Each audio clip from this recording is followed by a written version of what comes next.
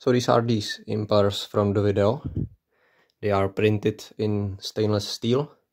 I got them from Sculptel and they feel really strong, which was the point. I mean, it's not gonna be more efficient because the geometry is the same as my plastic ones. I used these before.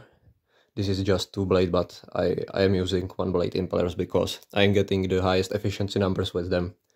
I am gonna show you more of that in a future video. And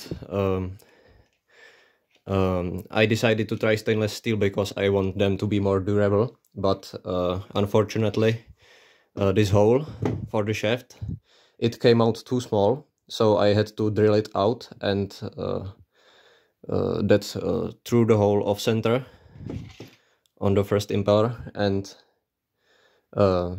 of course now it cannot be balanced anymore, but I will try to change the design and order them again, and we will see if we can get rid of these vibrations.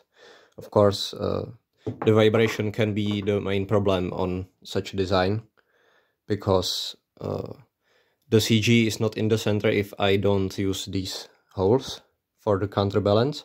And another problem is that the thrust coming from the impeller is asymmetrical.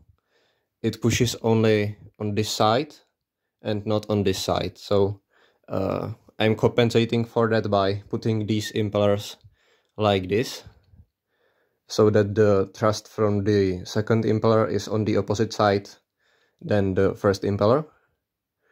And I will have to test it if it works. So far there is still some vibration, which you might have seen in the video before. So we will see, yeah. And by the way, I am also testing this grate,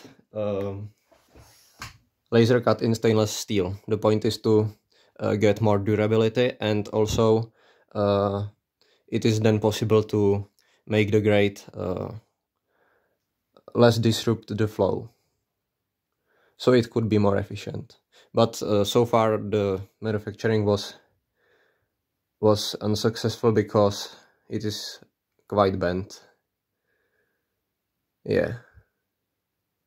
So that's it for this video. Thanks for watching. See you in the next one.